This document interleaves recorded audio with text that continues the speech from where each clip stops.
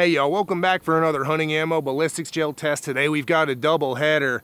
We've got Federal Fusion in 300 Win Mag, the 165 and 180 grain versions going head to head. And here are your boxes for those Federal Fusion 300 Win Mag loads. We've got the 165 and 180 grain versions. Both of them have the whitetail deer icon on there, so sort of what they are meant for. Based on previous tests and testimony from a lot of people, I'm thinking probably step up to stuff a little bit bigger than whitetail with this ammo. But let's go ahead and flip it around and take a look. So here is your promo info on the Fusion bullet. Feel free to stop, pause, and read all that if you would like. It's the same on both boxes. Let's go ahead and take a look actually at the 165s first. For the velocity, muzzle velocity is stated at 3,080 feet per second for the 165s. And then for the 180s, it is stated at 2,960 feet per second. So we'll see how close we get to those. I'm going to go ahead and pull out the 180s. They look identical to the eye, so I'm just going to pull out the 180s for us to look at right now. And there it is, nice clean looking brass. We've got the blue sealant in the primer pockets. There's a bit of glare, I'm not sure if you can see it, but it's there. Let's go ahead and pull them out. And there it is, classic Federal Fusion. Let's go shoot them and see how they do. And my test rifle today is my Ruger M77 Hawkeye Hunter, chambered in 300 Winchester Magnum, of course. It's got a 24-inch barrel, and we are taking advantage of that threaded muzzle. And up top, we've got a Leupold VX3 HD scope. And coming on back, I've got to show you one of my handmade leather cartridge cuffs. Check out my website, masonleather.com, to get yourself one. I would love to make you one. And we've got 300 Win stamped right in to let everybody know the hammer is about to fall. And I've also got one of my super thick Latigo leather slings. Check out my website for these as well. If you're looking for a leather sling that will last you a lifetime, you're gonna wanna check these out. And coming around to the other side, I've got to show you my black bear design. And real quick, if you're watching this video anytime around when it came out, I'm having a huge sale on my website, masonleather.com. Go check it out and get yourself something. We'll be taking 3 shots from 100 yards, firing into 10% ballistics gel that has been calibrated to meet the FBI's ballistics testing protocol. And while ballistics gel isn't an exact proxy for big game, it does provide a repeatable medium through which to test various bullets and ammo against each other. After the shots, we'll examine bullet expansion, weight retention, penetration, and velocity. My goal is to provide hunters like you and I with the most objective information possible to help us make the best choice for our particular hunting situation. The ballistics gel in this video has been sourced from Clear Ballistics. You can find a link in the description. So let's go ahead and shoot it.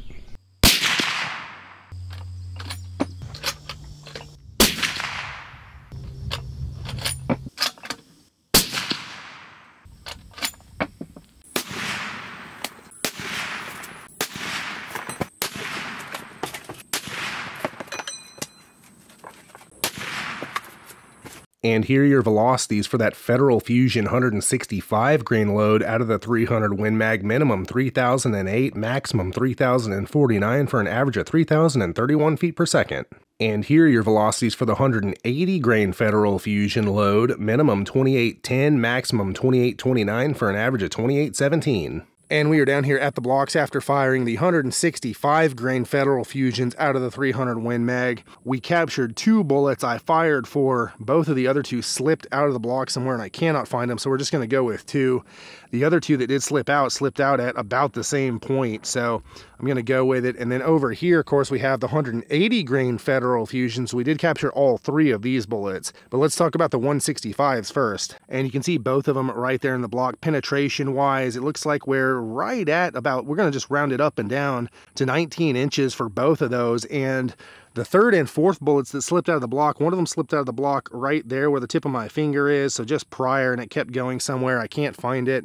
And the other one slipped out of the bottom of the block, actually, and ricocheted out to the left or right somewhere, and I can't find it either, but it was about the same depth of penetration, so that's good to know. As we can see, excellent expansion, that classic Fusion star shape in there. Of course, we'll dig them out in a second and take a look. These 165s noticeably slap the front block around more than the 180s, and here we can see the wound tracks. That's 2 wound tracks stacked, one on top of the other, and then there's a 3rd way down deep in the block over there. I'll go around to the other side, see if we can get a better look. All right, the other side didn't have a better look, but here we can look in the side, And just look at that wound track. We get pretty rapid expansion. Well, I guess it takes just a second to get going. Right about there, it kind of gets going at the 2-inch mark, opens up, and then closes off at about the 9-inch mark, and then tapers even more, and then keeps on going. About par for the course for what I've seen from Fusion. So those are the 165s. We'll dig them out and take a look here in a second. And then onto the 180s, we got all 3 of these coming down to the side. You can see 2 of them right next to each other right here, just massive expansion, looking absolutely beautiful. And then our 3rd bullet almost slipped out of the other side of the block, and it got caught by this other block I have sitting just in the middle, so you can see it right there. And so penetration-wise, for these 2, we're at about 22 and 23 inches respectively. And then this other one over here is at about 22 inches as well. So that's what we'll count that at. And coming on back to the first block, these 180s didn't slap the first block around as much as the 165s, but it still made it fly a couple of times. And you can see the wound tracks right next to each other going through the block down there. The wound tracks look a bit narrower actually than the 165s. Maybe that points to a slower rate of expansion, and thus a little bit deeper penetration. Not a ton deeper penetration, but a little bit deeper penetration. Anyway, let's go ahead and dig them all out and take a look.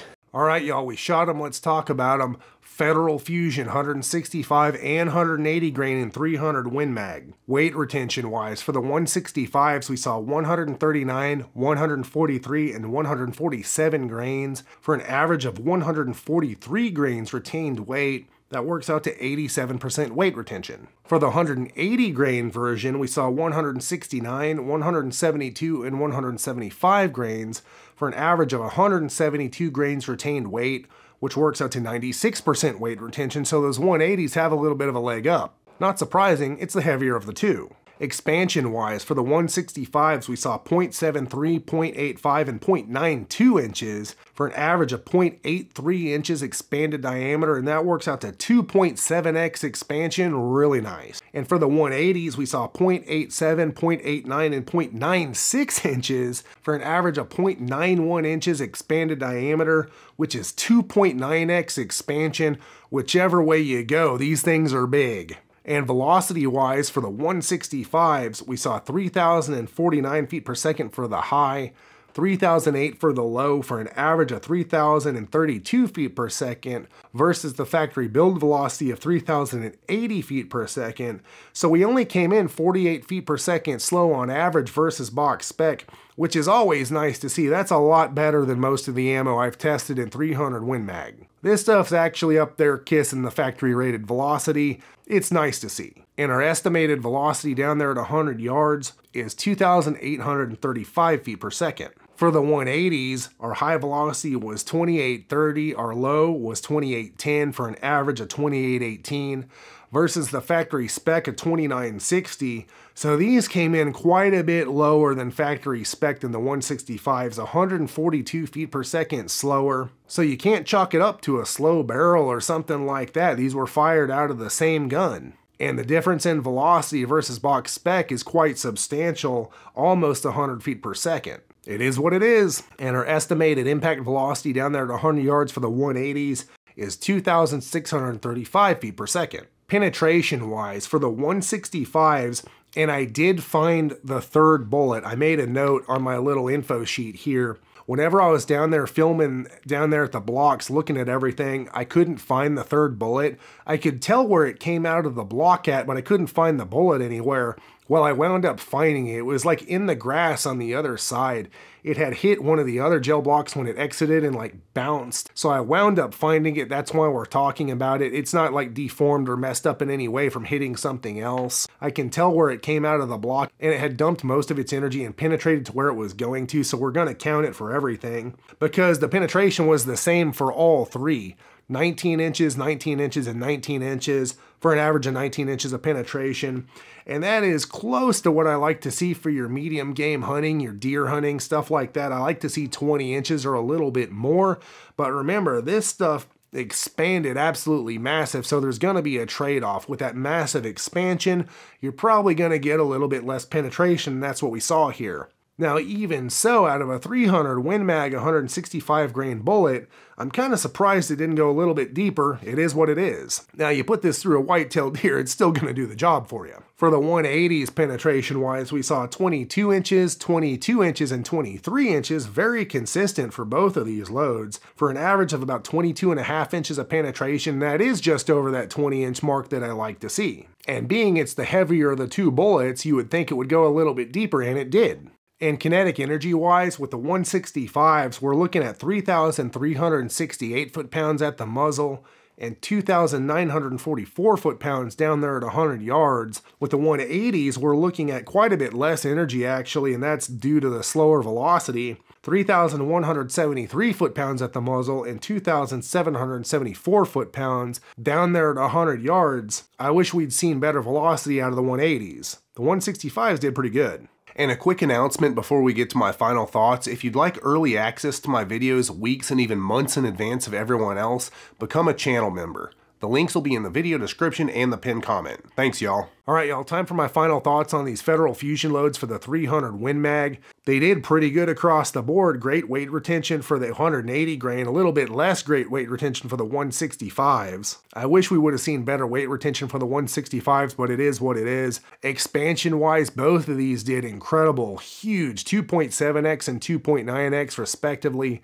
These are going to make a big nasty hole through whatever you shoot them through. Velocity-wise, and this is interesting, I think this points to inconsistency in the factory loading process, which isn't super surprising. I mean, they're cranking this ammo out. There's going to be more variance than if you're hand loading the stuff or using a smaller boutique manufacturer or something like that. It's only logical, but the 165s did really good. They came really close to box spec. The 180s came in a bit slower. It is what it is. It's really not super important, but I just want to let you guys know. And penetration-wise, both of these are right there in that range I like to see for medium game hunting, which is what both of these are meant for. On the box, there's that deer icon. You know, they're not marketed as, you know, elk loads or anything like that. Although if you put them in the right spot, I guarantee they do the job. But for white-tailed deer, these are right there where you want to see. 19 inches for the 165s, 22.5 for the 180s. You put these things through the shoulder and the vitals of a big buck, he's going to go down hard. So all in all, at the end of the day, I'm pretty pleased with the performance. I like what I see. I wouldn't hesitate to use either one of these on medium game. Personally, for me, it would probably come down to which one just shot more accurately out of my particular rifle, and I would go with that one. The difference in, weight retention and penetration and expansion between these two aren't enough to really justify going one way or the other. I'm just going to go with whatever one's more accurate.